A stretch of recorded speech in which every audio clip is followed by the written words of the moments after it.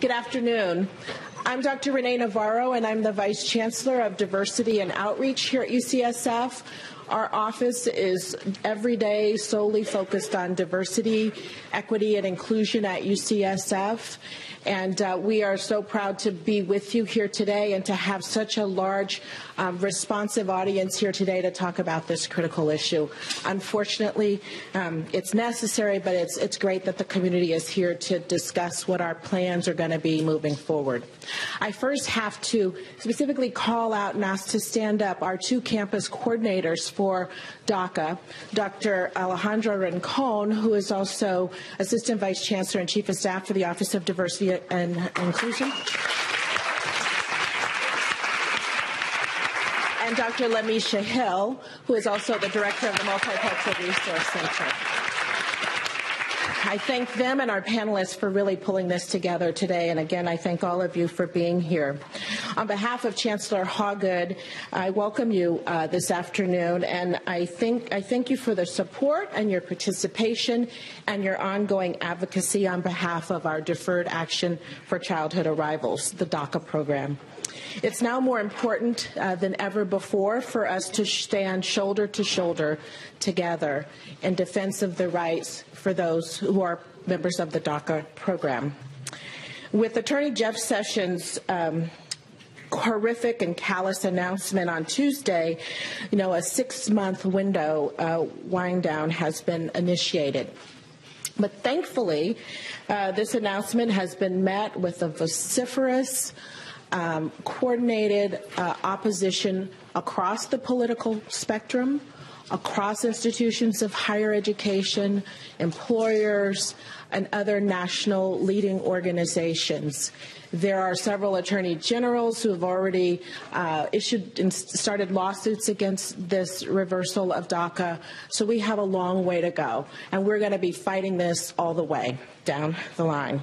So the University of California, we're fortunate that our president, Janet Napolitano, really initiated this in 2012 as the then Secretary of Homeland Security, and she, hopefully you've seen the announcement that she sent out to all of our campuses.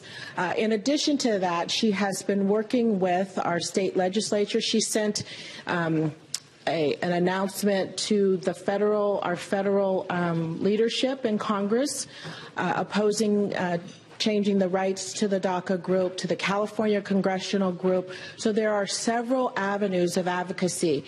UC System has an advocacy unit in Washington, D.C., and they too will be working with us and our campus delegations to see that we in fact retain the rights of individuals who are a part of DACA.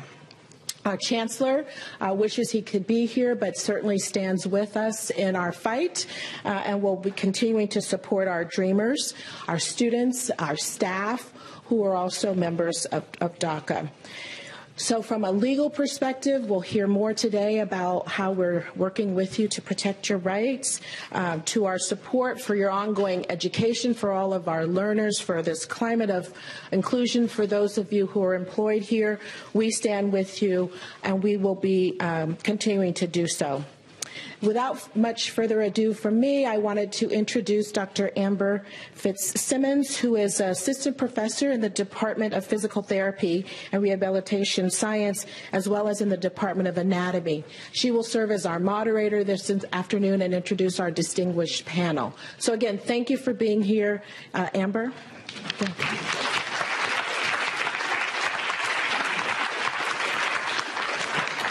Thank you so much.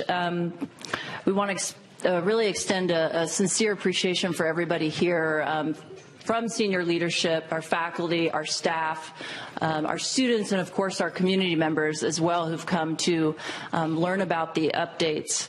I do want to remind everybody that we welcome a diversity of perspectives and questions during today's event, but I do want to acknowledge that it's been a very distressing and vulnerable time for people in our community, and I hope that we can share our thoughts in a very respectful way today. The purpose of the event is twofold, so I'll tell you a little bit about the logistics. We're going to update the UCSF community about changes in DACA program, and to do so in an inclusive session and the ramifications of these changes, and also to have a time to better understand what we can do as a community to support, to advocate, and to bring a call to action for our next steps. So first, what we'll do is we will have a time for Rachel Ray, who is our UC Immigrant Legal Services representative here. She'll give a quick update on both the federal and state legislation that's going on currently, as well as we will bring up a panel of participants. We'll have Dr. David Wofsy from the School of Medicine. We'll have Anna Cruz from the School of Pharmacy, and we'll have Walter Mancia from the Graduate Division, specifically BMS. So first, let's go ahead and get started with our legal updates from Rachel Ray, and then we'll bring the panel up to start some questions and answers. Thank you.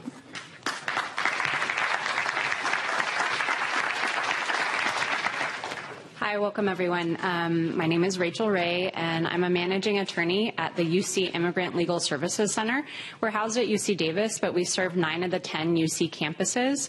Berkeley has their own program, and we serve every other campus. We provide immigration legal services to UC students and their immediate family members. Some more information about our services is available up front, and I welcome any questions after the presentation. My campus is UCSF, so I serve UCSF students and their immediate family members. If you're not familiar with our services, I certainly encourage you to access them. We're here to help you, and I love working with UCSF students. So my purpose here today is to briefly summarize the changes to DACA and also give an overview of the federal legislation and state legislation that is working towards assisting individuals with DACA. For those of you who are not familiar with what DACA is, I'll give a very, very brief overview. DACA is not legislation. It's an executive action taken to provide work authorization and protection for deportation or removal for individuals who meet certain criteria. And those individuals are individuals who don't have felony convictions, don't have serious misdemeanor convictions, satisfies some physical presence requirements, education requirements, and came to the United States before a particular age. So that executive order went into effect in 2012, and so as of today, around 800,000 individuals have received DACA. And what that means is they currently have protection from deportation and also have work authorization, which is hugely important. So on Tuesday, the administration announced that as of Tuesday, they would not be accepting any new or initial DACA applications, which means that young people who had not yet been able to access the benefits of DACA will not be able to access the benefits of DACA. Also between September 5th and October 5th, so we have 4 weeks to get in renewal applications, and those applications are only for individuals who have DACA benefits or work authorization cards that will expire between September 5th and March 5th of 2018. Those dates are really important because individuals who have DACA and do fit into those criteria and that their DACA benefits will expire by March 5th, 2018, or between September 5th and March 5th, 2018, should renew their DACA and their work authorization. There are lots of organizations offering to do this for free, and I've been sending Alejandra information about organizations in the Bay Area that are providing those services. I can provide those services to UCSF students and their family members. So these renewals must be accepted by October 5th. That's an important date to keep in mind for DACA recipients. They will not be accepted after October 5th. Individuals who currently have DACA, so current work authorization and protection from deportation, will remain valid for their validity periods. DACA is usually granted for 2 years. So individuals who have DACA and work authorization will be able to obtain those benefits, or will be able to retain those benefits until those benefits expire. There's a little date on a work authorization card, and that's the date by which the authorization expires. So unfortunately, what that means from a really practical perspective is that individuals who say their work authorization expires March 6th, they cannot renew their DACA. So they will only have their work authorization until March 6th. And this is a lot of individuals who this affects. So the announcement benefits the individuals whose work authorization expires between September 5th and March 5th. So they get an extra 2 years of work authorization and protection from deportation. And it is, I can only imagine what it would be like for individuals whose work authorization expires in March or April. I think it's important to note there's some information on the table out front about how to work with DACA beneficiaries, and also there's a really great resource that the Immigrant Legal Resource Center put out that I'll try to show you. That's on the table. And it speaks to, I'm sorry, I can't find it at this very minute, but it speaks to what happens to work authorization once it expires, or what might happen after March 5th. And so that document looks like this.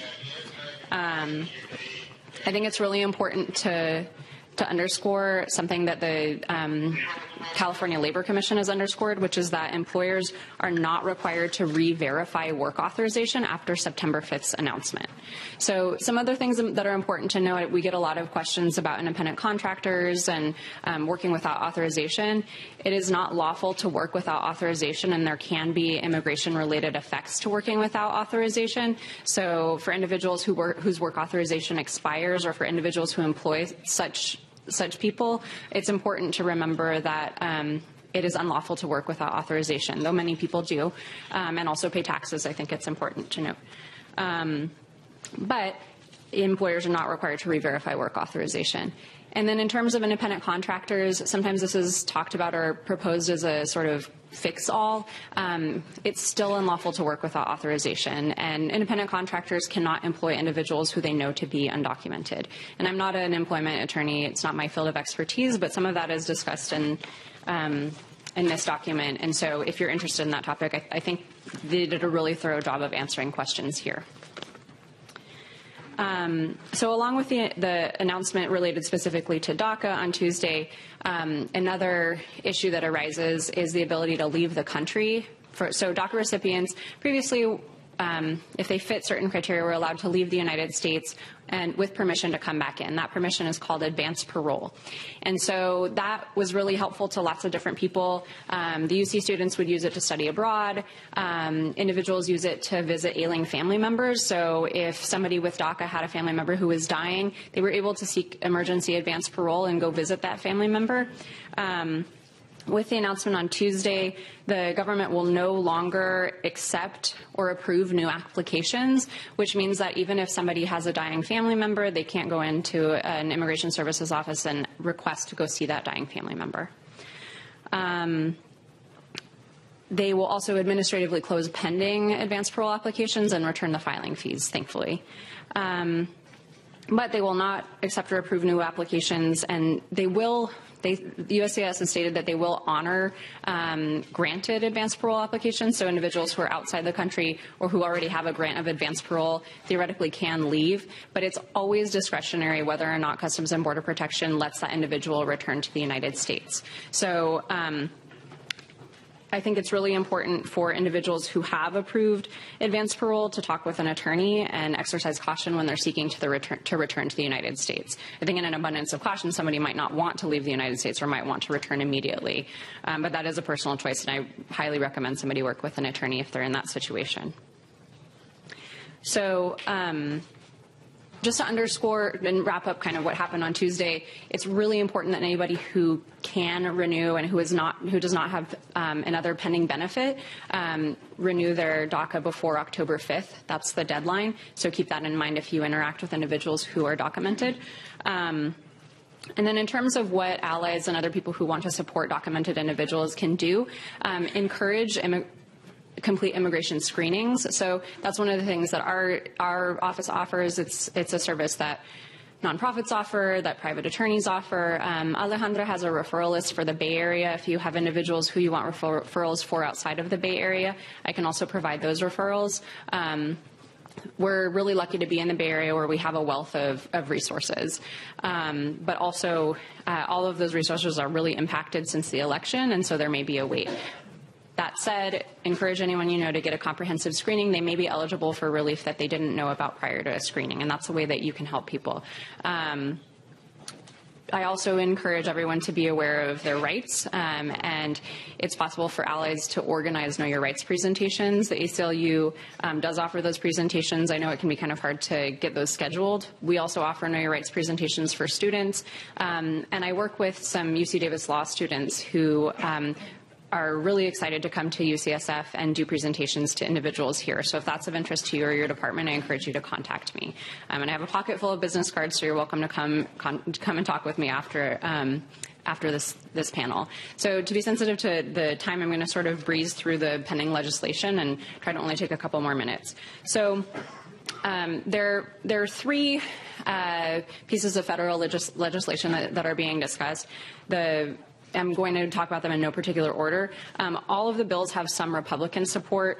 None has a critical mass of support yet. So all of these are not a sure bet. So one is the Bridge Act, which is sort of a congressional act that would be similar to DACA. It would be protection from deportation or removal, work authorization for 3 years, and those 3 years would allow time for Congress to come up with some sort of permanent solution. This is sort of a bare bones fix. The next is the RAC Act, or the Recognizing America's Children Act. This is primarily Republican-backed. It would allow conditional permanent residency. So permanent residency can be thought of as a green card. It's permission to work and permission to be in the United States more or less permanently. Conditional permanent residency is what it sounds like. It's conditional based on certain conditions, which I won't go into right now. So under the RAC Act, that conditional permanent residency would be offered for individuals who arrive before 16, have been in the U.S. for at least 5 years, meet certain educational and criminal requirements, meaning they don't have criminal convictions, and those requirements would be similar to DACA. After those 5 years, individuals who are recipients of the benefits under the RAC Act can apply for regular lawful permanent residency or green cards and then naturalize to become citizens. But their status can be revoked if they're not in school or not employed. So it's a little more limited than the DREAM Act, which I'll talk about next. So the DREAM Act is primarily Democrat-backed and would allow conditional lawful permanent residence for individuals who've been in the United States since age 18, so slightly older than the RAC Act, and lived in the United States for 4 years as opposed to 5 under the RAC Act. It would also allow temporary protected status recipients to apply for conditional permanent residency. And individuals can apply for full green cards or remove the conditions from their conditional permanent residency if they keep their employment or they work for a certain amount of time. So I know I'm breezing through all these things. It's complex litigation. There's lots of information about it online, and I'm happy to share those resources as well.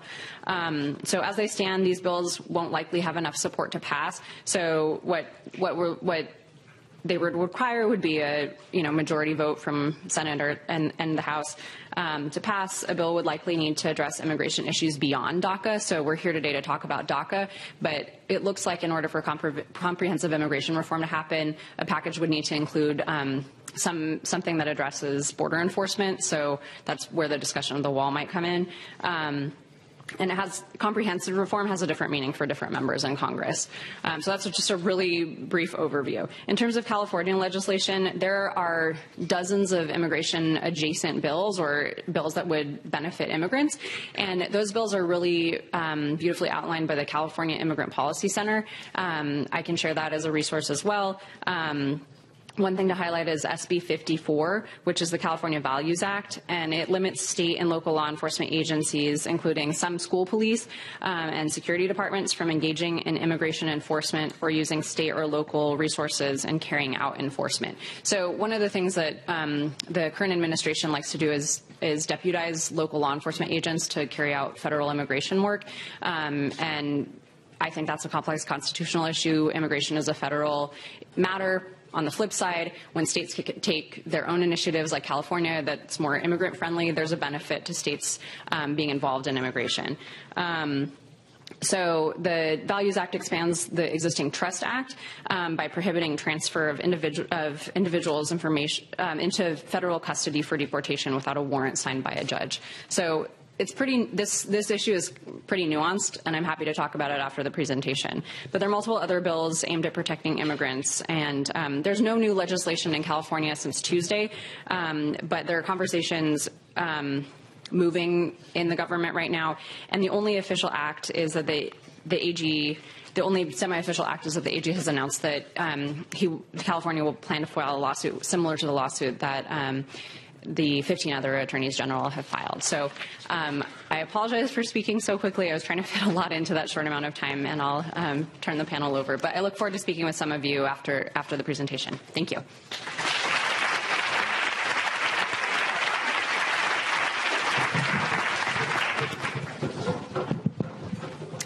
All right. So I'd like to introduce our panel members so you can put faces to names. Sitting next to me is Walter Mancia, again from the Graduate Division.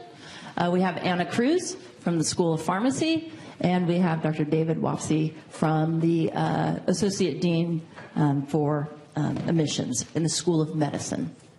So yesterday we had a chance to talk with one another and kind of decide a little bit about what we might want to share with you. And we thought one of the best ways was to get to know our students and get to know how these policies are going to directly affect them. And so I wanted to pose a question to Anna and Walter about if you could maybe share a little bit about your journey to UCSF and some of the implications about not having DACA status.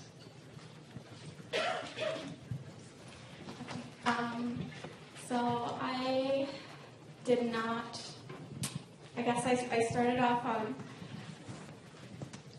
didn't have the ability to get DACA because before it was enacted, I was waiting for it to come through.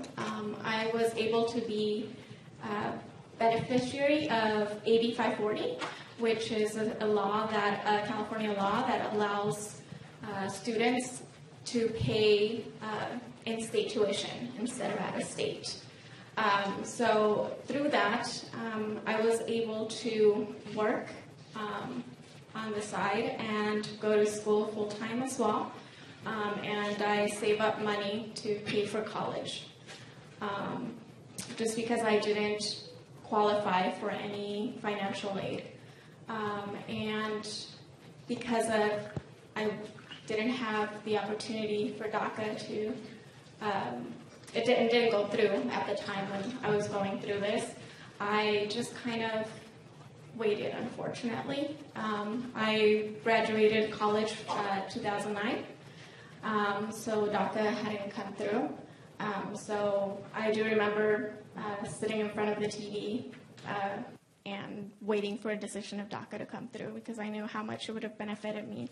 I always wanted to go to pharmacy school, so I just went through at the time, I was very shy. Up until recently, I've actually talked about what I've lived. So I decided to wait until I applied to professional school until my status changed. So I just remember waiting a few years until something came along for me. So that's how I went about without DACA. Okay. So my name is Walter, and I'm halfway through my PhD here at UCSF, and I'm already planning when I'm going to leave the U.S. and where I am going to go. So as it is right now, as soon as I finish, I basically wouldn't be able to work because I don't have any type of work permit, papers, anything that would allow me to legally work. And so being a postdoc is just not an option. And so going back, why I did not qualify for DACA, so I don't remember anymore exactly when I came to the U.S., and it doesn't matter. But I came here all by myself. All my family is back in my country. And I think I was, 2 or 3 months late or earlier. So, a few days can define, the next 10, 20 years of your life. And anyway, if I had come here, 3 months before, it wouldn't matter because when I came here, I had to work. I work until I turn 18 to support myself and to help my mom back in Honduras. And so I only started going to school when I was like 18 to learn English, so it didn't matter. I tried to apply, but it didn't work. So it was quite a journey coming to UCSF and, speaking to the admissions people, people who do the, the financial aid, trying to explain how I was going to be able to maybe qualify for in-state tuition because, it's not feasible for me a person who cannot work to pay $20,000 extra, right, to go to college. So that's really stressful when you're trying to focus on your academics, and it will reflect and will affect whatever you're doing at the moment. But I'm here, and we'll see where we go from here. Right, thank you very much. And I think we might ask Dr. David Wofsy, perhaps you might be able to answer the question, given what we're dealing with right now, what are the implications for our pipeline? Those that want to, they may be in the audience and also be interested in coming to UCSF to enter into any of the health professions, but specifically within the School of Medicine. Sure. So in some sense, we're in a period where talk is easy, and I'm recognizing that what I'm about to say is easy. Actually living it out is going to be hard. So what do I mean by that? Our admissions policy in the School of Medicine and throughout UCSF is that we do not discriminate on the basis of immigration status. That extends beyond DACA. Our statements don't just refer to DACA. It refers to undocumented applicants. Mm-hmm. So independent of the DACA debate that's going on, UCSF's policy is that we accept applications without prejudice from undocumented applicants.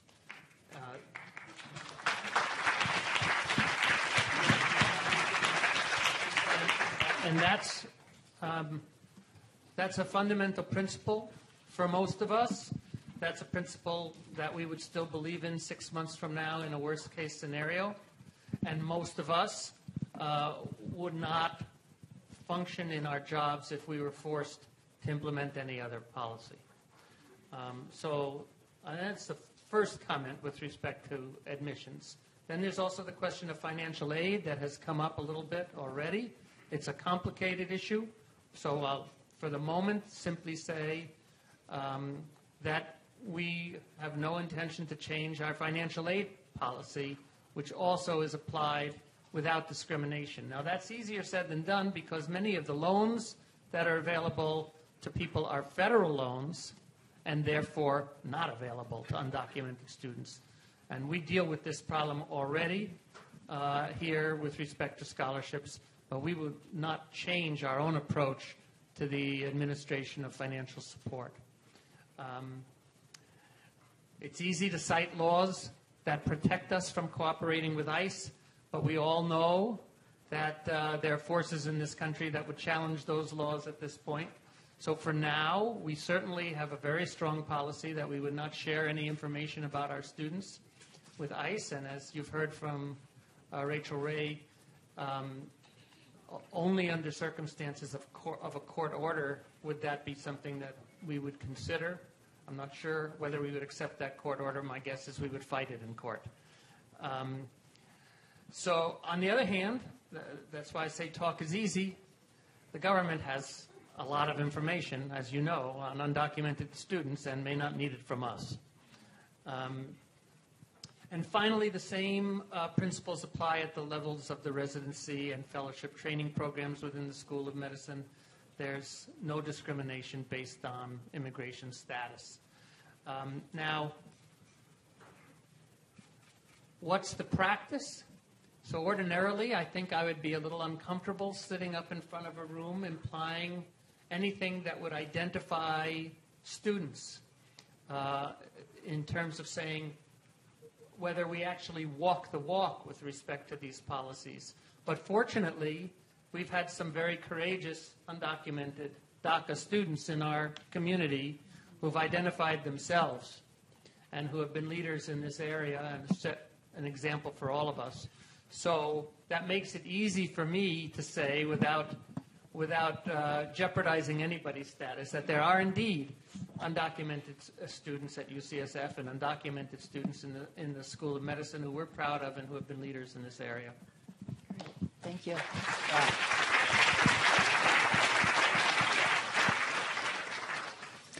So you just made me think of something, and this will go back to Anna and Walter, and I'm curious about, there's a lot of people out in our community, whether it's fellow students, as faculty, as staff, all over that want to support. And I'm curious, during your journey, how has particular faculty or other people supported you? And how can those that are interested in doing so, do so? Well, like I mentioned before, I was very shy. So I was raised to stay quiet about my status. I felt ashamed of it. So I never really talked about it, and I never, I think it was just me and my parents that really knew my status. So when I came to UCSF, it was during orientation. We're talking about diversity, and I don't know what it was, what came over me, but I felt that it was time for me to be myself and open up. So I actually told my story. So mind you, this is my first day of pharmacy school, brand new cohort. But I just felt so welcomed by everyone, and I felt that it was an open space. And I could finally be myself. So I'm a fourth year now, so the past 4 years or 3 years have been an emotional roller coaster. That first year was very emotional because it was me talking for the very first time and acknowledging that I was undocumented and that I was okay and that it was okay to be undocumented and not feel like I was lower than anyone. So I can't thank UCSF Pharmacy School in specific enough for being so open. So I think what really helped was knowing that there's no judgment. And I think if you can translate it to people that there's no judgment and people can come to you, I think that's of great support because you don't know what other people are living or going through. And I think that's what, what about those people that might still be hiding? If you want to offer some support, I think that's a great start. Just letting people know that you're open and it's a safe space and let them be who they are so that they're not ashamed of themselves.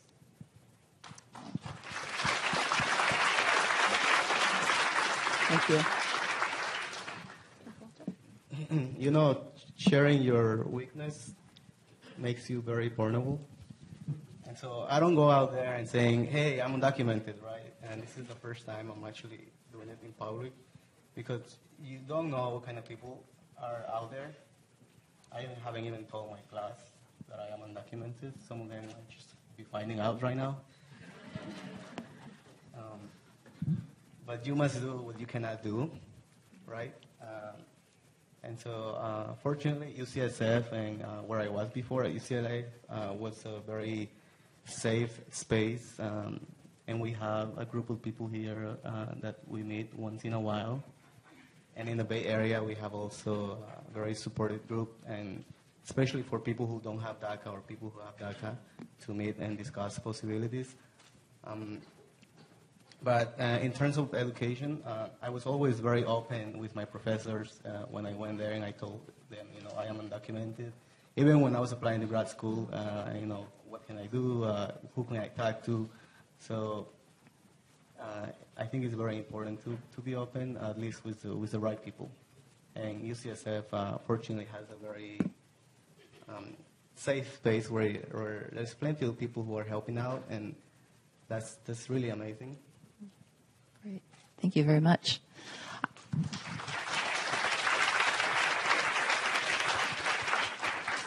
I'm going to ask a kind of an ignorant, practical question, and I'm curious, being part of the LGBT community, we have our rainbow stickers and we have ways that we can show people without you having to expose yourself first. And I'm curious, is there anything that we can do in a very practical, basic way that can represent that we're a safe space to talk to? Anything that you've seen or you've experienced that might give some ideas to our staff community and fellow faculty and students?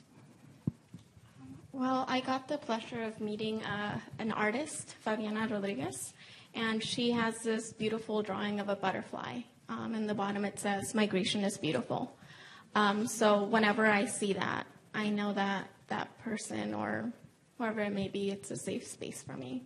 So it might not be, I don't know, it's very subtle. So I just always recognize it when I see it. No, it's safe. Thank you. All right. So we did want to spend about 20 minutes opening it up for questions or comments from the audience. Keep in mind, we also want to include you in the conversation about call to action.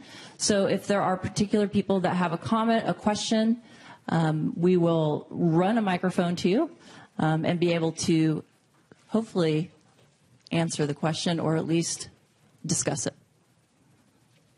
Anybody has it? Okay. We have a couple, so I think if we can grab one of these. Oh, I'm the only one, huh? Okay. Yeah, sounds good.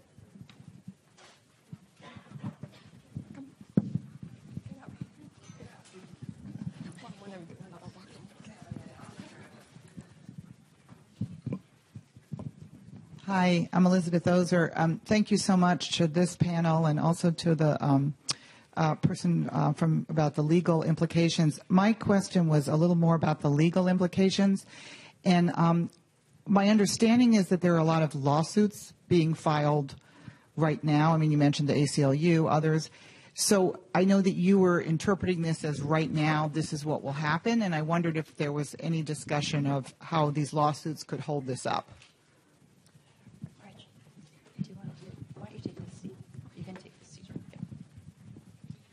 So thank you for your question.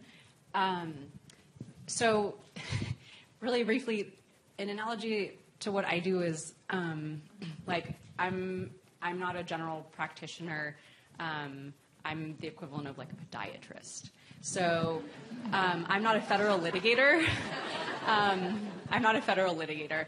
So I help individuals with their individual cases. The short answer is, you know, litigation can stop activity with injunctions. So it is possible that a lawsuit could generate an injunction that would, prior to March 5th or prior to the expiration of certain individuals' DACA benefits, it's possible that an injunction could prohibit the government from moving forward with taking away those benefits.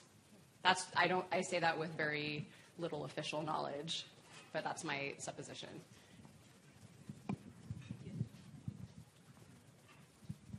Saw some other hands. Anybody else have a question? Couple there.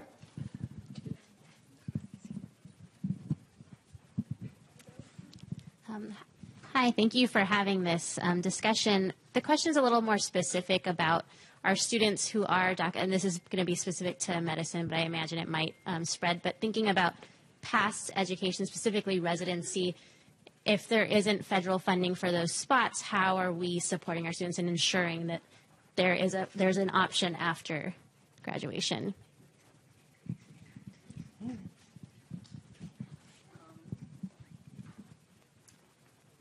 So I'm not certain to apply that across a broad range because there are many residency programs and there are many fellowship training programs. It may be hard to generalize. I know that our current policy at UCSF would be to accept people into residencies without regard to their immigration status. As you point out, that would limit the options with respect to sources of funding. But when UCSF says this is our policy, these are our principles, we're going to accept somebody into it, it's not done with the notion that we won't pay that person their salary. So I think the answer at the residency level here is that that would not be an obstacle.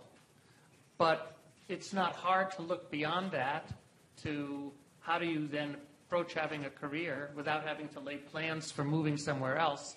I think that's where the big obstacles will come in.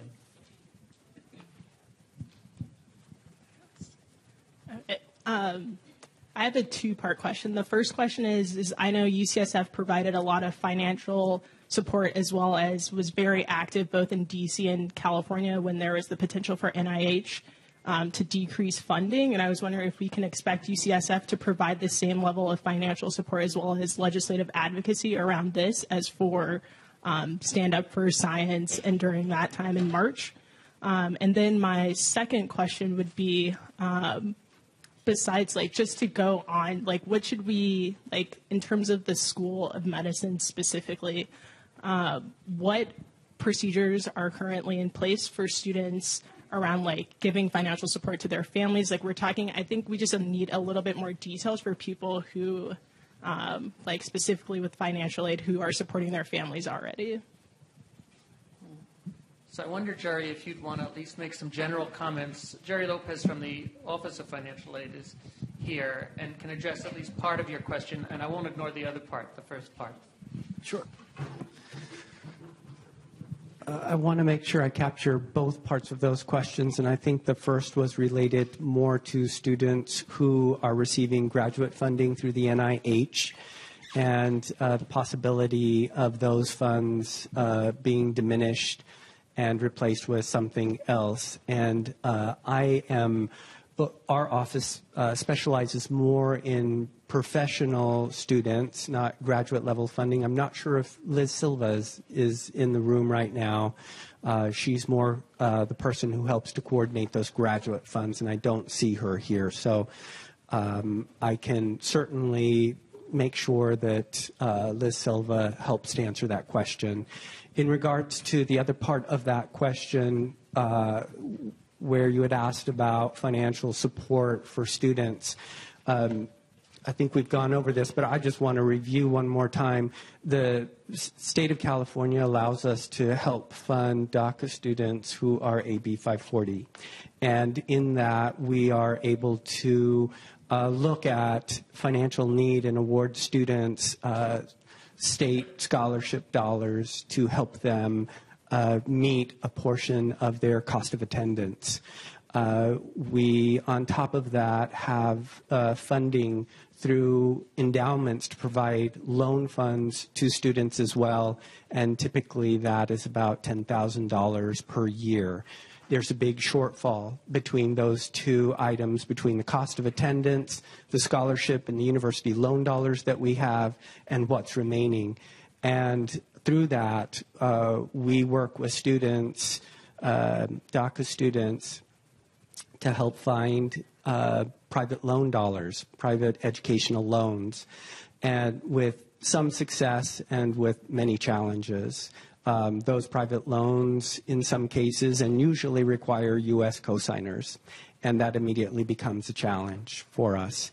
So as we look at what can be included in a cost of attendance budget, to include all of these educational fundings, to include other kinds of costs, we try to find the dollars to go with that. And that's the work that our office has been doing for the past several years. Thank you. Would you like to follow up with? Yes.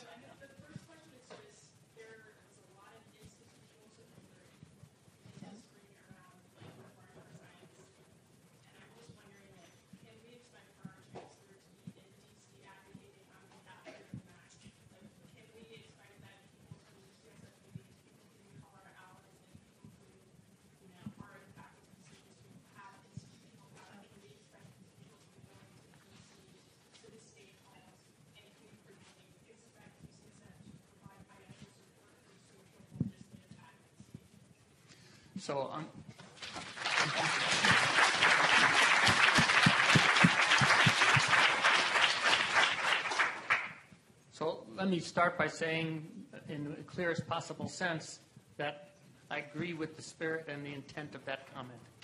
we need to be activists in this area, and we need to go beyond talking about it. There's no question that our leadership are involved in efforts to fight this at the level of Washington.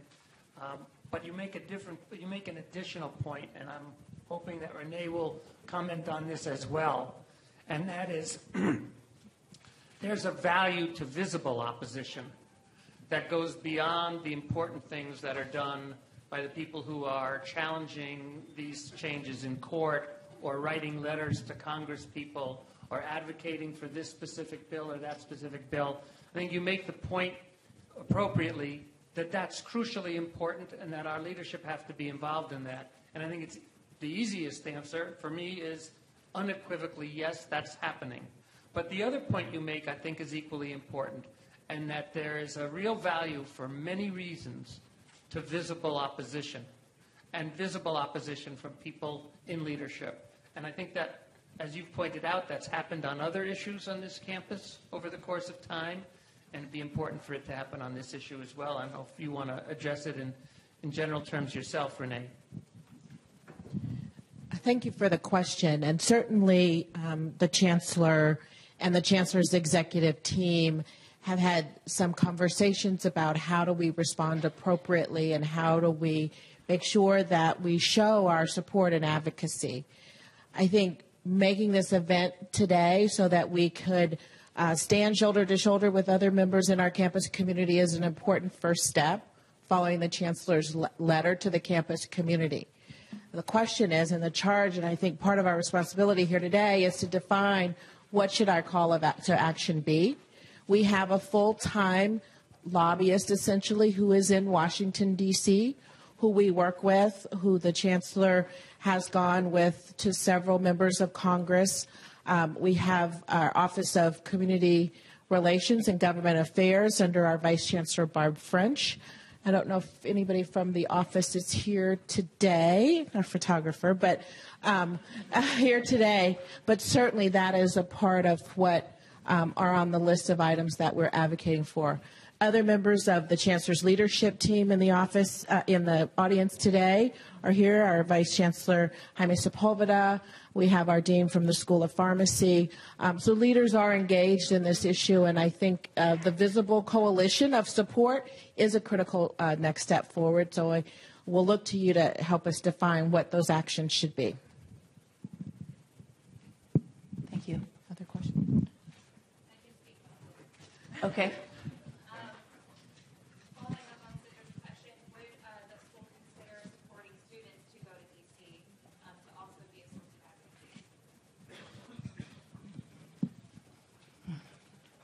No.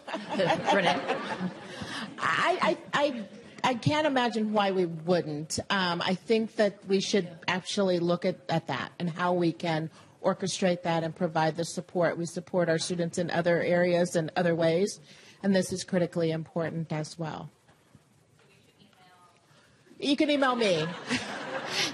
diversity and outreach at ucsf.edu. Just email me, and we can work on that. Yeah. Thank you.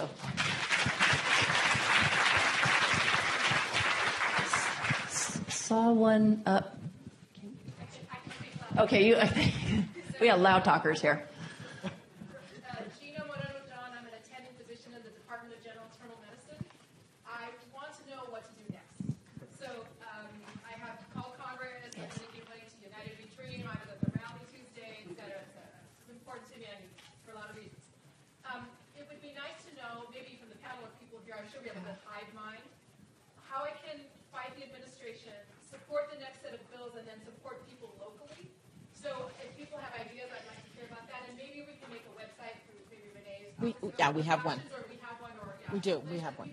Everyone here wants to, as you said, visible opposition is important, but getting results to me is really important, right? Absolutely. So anyways, if people know some other interesting ways to get involved besides resist bot, then I'd like to hear about it, and also I think it'd be nice for us to know what to do next to fight. Thank you. Anybody on? Yeah. Alejandra, would like to speak? Thank you. Well, first of all, thanks to everyone for showing up, because we put this together with less than a week, so it's impressive that all of you are here. Thank you for that, and to my colleague Lamisha Hill for helping us.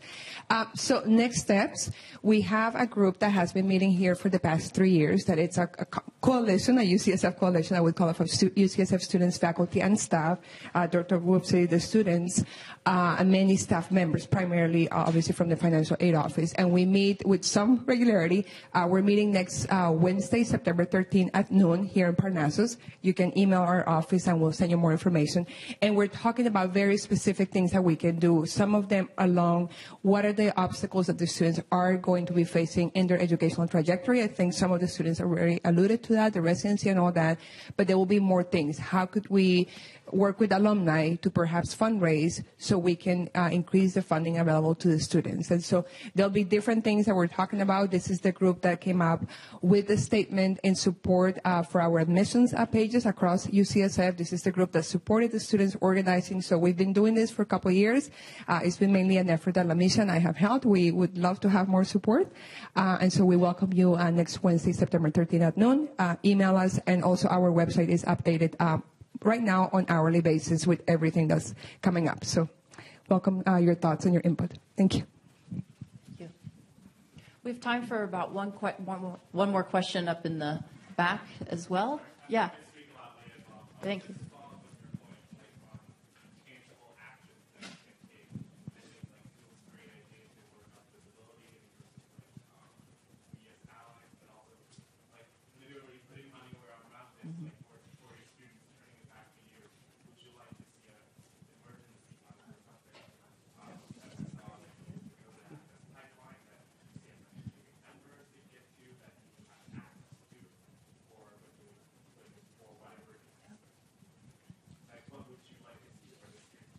So let me start with what may sound a little evasive. That's why I hesitated, but I'll try not to be evasive in the long run. I think it's very important to coordinate these activities, and Alejandra's comment a moment ago is, I think, the right way to go. At some point, there has to be some prioritization of action, right? Some political strategy, and I think that's developed when a group comes together and really considers various options. So I think it's not just a matter of, well, what would I like, which is the way the question was phrased. I do think the point you make is very important, that we have to think about tangible ways to support the people in our community who are threatened. And that includes financial support, which has been alluded to, and thinking through how do you generate appropriate financial support. At the present time, as I say, our scholarship financial aid is assigned without regard to immigration status, and often the people who are DACA students have the greatest need and therefore are recipients of large scholarships. But now we're operating in an era where the needs that people face and that their families face are probably unusual and go beyond that, and that we have to figure out a way to go beyond that. But I don't think we're just talking about money here. I think we have to think about some worst-case scenarios and really preparing for them. And we haven't discussed that today, and we're not going to discuss it now. But, unfortunately, this era has echoes of other eras we've experienced. For me, I think about, the history of UCSF during the period of internment of Japanese students who were taken off campus and who in many cases were housed and supported and hidden by other members of the community, by faculty members of the community. So I think, it's easy to talk now about what we'll do over the course of the next 6 months and to move with optimism that the degree of opposition at this point will protect us from reaching a point of worst-case scenario. But I do think we don't want to be surprised when that day comes. So I think that there needs to be some foundation laid for sort of a political preparation for what if. And I think that goes beyond just raising money for people. Thank you.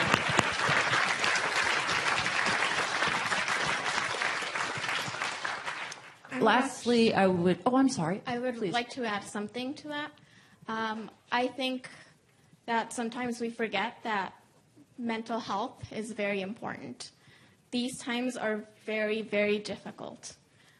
So I think that it's something that we have to keep in mind, that a lot of members in the community, whether affected or not, are going through very, very rough times. So if you can even lend, a shoulder to cry on, or someone to hear you out, because it's better to cry with someone than to cry in your room alone. So I think it's something to keep in mind and something that haven't heard much. Mental health, something to keep in mind. Thank you so much. And one more comment, and then we'll close. So very quickly, there's an event on Saturday, October 7th that I believe Lamisha and Alejandra have publicized some. It's been being put on by a coalition of UCSF doctors and community members and other Bay Area medical professionals. And it's a symposium about the crossover between immigration and health. And I think it would be great for everybody here to show up to that as well. There'll be a series of panels talking about how to be supportive as a healthcare professional. I believe the symposium is called All Are Welcome. And I'm sorry I don't have the specifics in front of me, but it's being put on by UCSF students, and Lamisha and Alejandra, I believe, have the information and have disseminated it. So look out for that. Saturday, October 7th, I believe in the East Bay. It's all day. Yes, the Office of Diversity and Outreach is co-sponsoring, and you can find all that information on our website. So like you say, we're updating our website on an hourly basis, and it'll be a place where we can keep you informed and engaged in what we're going to do and start planning our actions as we move forward. So I want to be mindful of the time and to thank our panel and willingness and vulnerability to be here today. So thank you very much.